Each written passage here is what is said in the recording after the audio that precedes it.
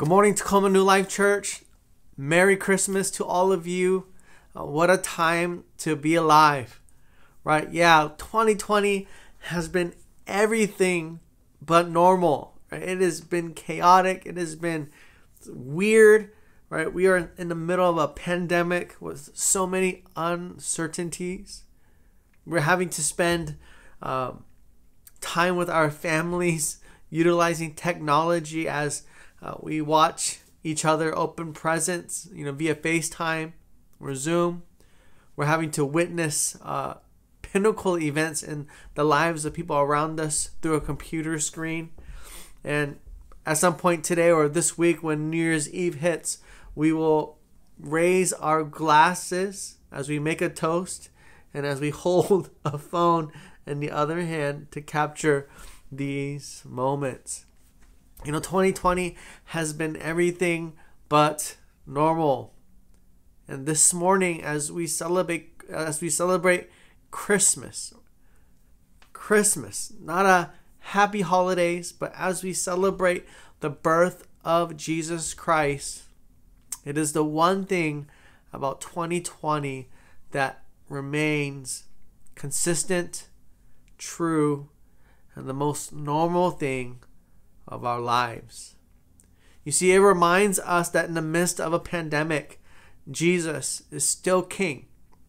It reminds us that in the midst of uncertainty and even hopelessness, that in Jesus Christ we have not only hope, but we have a living hope.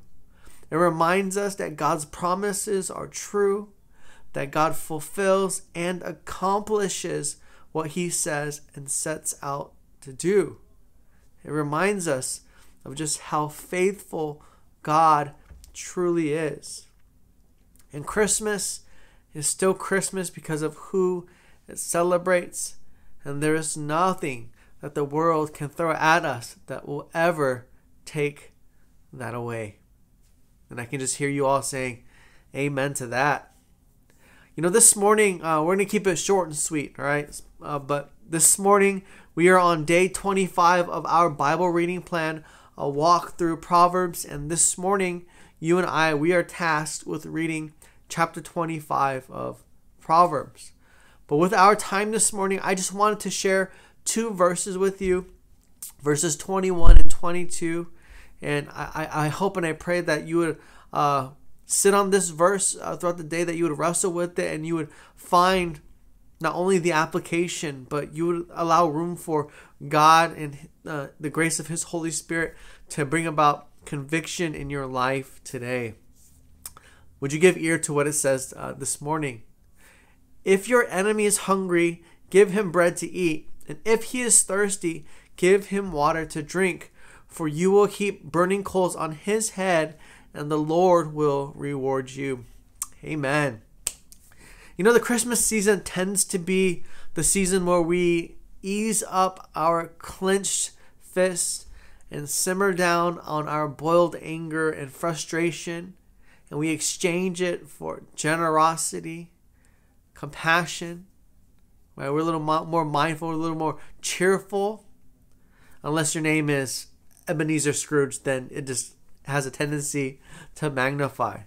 But there is something about the Christmas season that sparks joy in our hearts and reasons with us to, I don't know, for the lack of a better word, to be a little nicer, to be a little more considerate, to be, I don't know, a little more heartfelt. Right? There's something about the Christmas season that kind of leaves us in our feelings, right? And this morning in our proverb, it says, if your enemy is hungry, give him bread to eat. If he is thirsty, give him water to drink. If we are honest with ourselves, and if we're honest and transparent with our sinful nature, right? If we're honest about our fallenness, then, if we were to ever see our enemy hungry or thirsty, it would be kind of gratifying to see them remain hungry, right? There's something about them being in that situation, you having the power, possessing the power to do something in their life that is nice, but you're like, no thanks, I would rather not, right? There's something about that in our sinfulness that makes that gratifying. We would probably go as far as saying, like, well, that's what they get, right? Or we would say something along the lines of, you should have thought about that before you acted like a jerk. Or you should have thought about that before you were so dishonest and cruel. Then you wouldn't be in this position. Then you wouldn't be in this predicament. Then you wouldn't be hungry and in need of my services. You see, it's your fault that you're in this place. And in our sinfulness, right, in our brokenness, that's how we would justify it.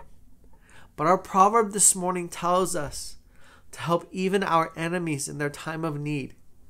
And when someone is truly your enemy, I have to be honest with you, that's a tough ask. Like, it's a hard thing to do.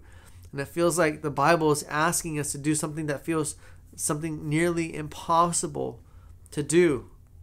But despite it being a tough ask, we should still attempt, muster up the courage, muster up the strength to do it, right? Especially if we consider ourselves to be saved and redeemed by the gospel of Jesus Christ. And in my humble opinion, that should always be our number one motive in doing so, because we were enemies to God, yet He friended us. But beyond that, we should challenge ourselves to do so, because in verse 22 it says that when we do so, meaning that if we are to ever see our enemy in need and we help them, we aid them, we come to their rescue.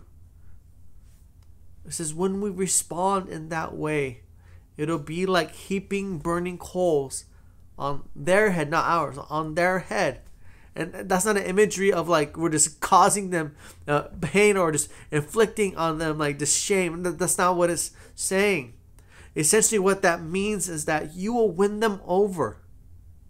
Right? You will win them over with your kindness. You will win them over with your compassion. You will win them over with your generosity. And as a result, those heaping coals, right, it'll lead them into repentance, because he or she will feel the burning pangs of guilt for his or her wrongdoing. In other words, what Proverbs is saying this morning, what the Holy Scriptures are saying this morning is, you will kill them with your kindness. And that's in a pause, like not physically kill them, right? But you will win them over with your kindness.